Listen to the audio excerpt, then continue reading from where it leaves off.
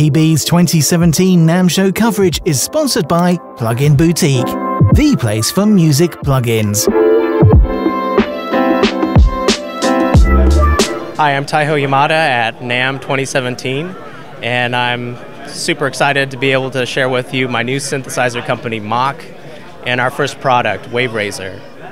Now, Waverazor is a futuristic virtual synth that allows you to slice waveforms and recombine them into new and interesting, aggressive sounds. There are 3 oscillators per voice and 3 filters per voice that can be run in series or parallel. And there's a oscilloscope that can show you precisely what you're doing with the waveform. I'm going to play you a couple of examples. This waveform is a fairly complex 16-segment waveform. You can choose the different segments independently and change things like phase and DC, pitch and volume, and also select the waveform that's in the segment.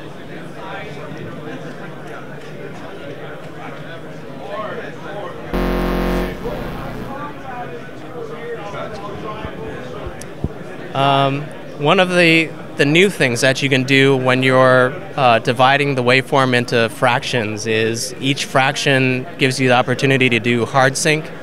So I have hard sync set up on each segment in this patch, and I'm going to spread apart the tuning of the different segments.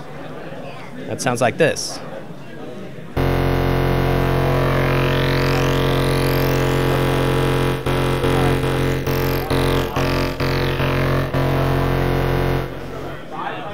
And then another weird thing that we're doing is what we're calling mutant AM, amplitude modulation.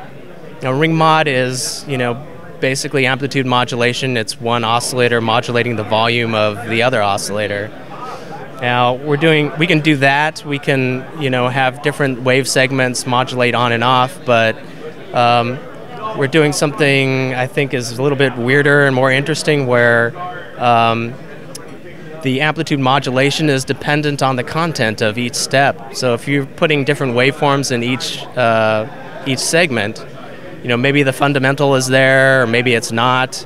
Maybe you have the fundamental and then it's gone, and then 3 more steps of fundamental and then none again. And the same thing is true for each of the harmonics in that particular segment of the waveform. So they can be modulating on and off, or they might be just at different amplitude levels, and that results in this kind of ring modi sound, but it's thicker. It has a lot of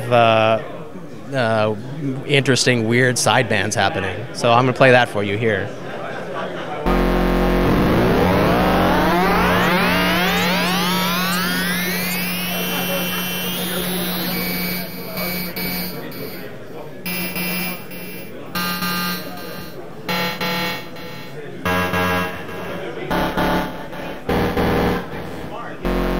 So a lot of timbral variation possible.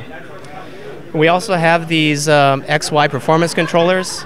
On the right-hand side, I've got it programmed for the filter.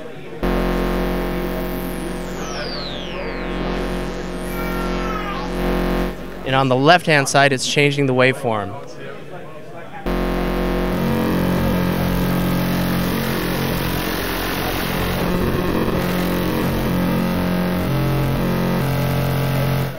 Now, one of the interesting new parameters in Waverazor is things that relate. There are a lot of interesting new parameters. There are things that relate to the oscillator itself that are brand new. One of them here is step size. It's basically the multiplication of the size of the window of each step.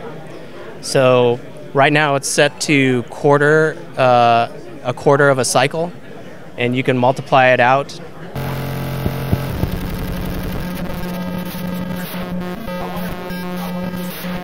All the way into wave sequencing territory, and you can modulate it back. Every parameter in Waverazor is modulatable.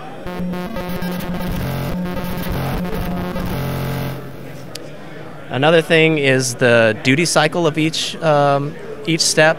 So depending on the content of each step, you can select between two different sets of waveforms.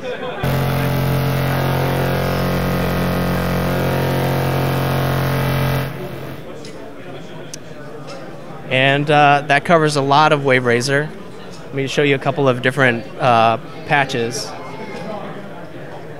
Here's one that's more wave sequencing with 3 oscillators.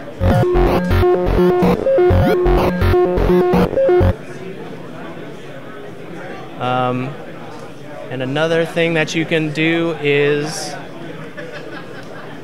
detune each step from each other. And it gives you a sort of like a super saw kind of sound, but it's slightly different. It also imparts a bit of digital quality to the sound.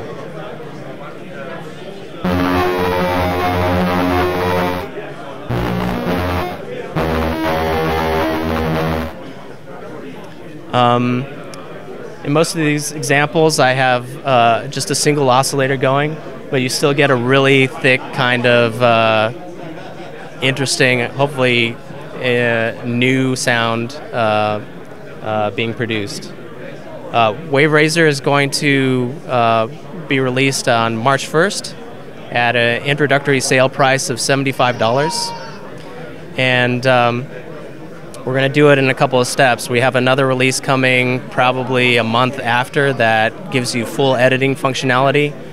Right now there's a lot of stuff that you can do inside of the GUI, and you can save what you've done, but it's not every parameter in Waverazor.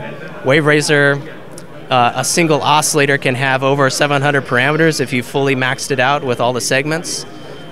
So we're working on a user interface that allows you to get to all those parameters in a fast and fun fashion. When we release that version of Waverazor, it's going to be $150 US, and anybody that has bought it at the introductory price gets the update for free. And yeah, and I want to give a shout out to Tracktion. Traction's hosting us at this NAMM 2017. We're part of a new initiative called Tracktion Presents, where they help promising startup companies, do awesome stuff in the industry. We're going to be sold exclusively through the Tracktion marketplace, and it gives us some capabilities that we wouldn't have had otherwise. Some worldwide sales and distribution that is just phenomenal. We couldn't have done it without Tracktion. So thanks very much to that gang. And thank you for checking us out at NAMM 2017.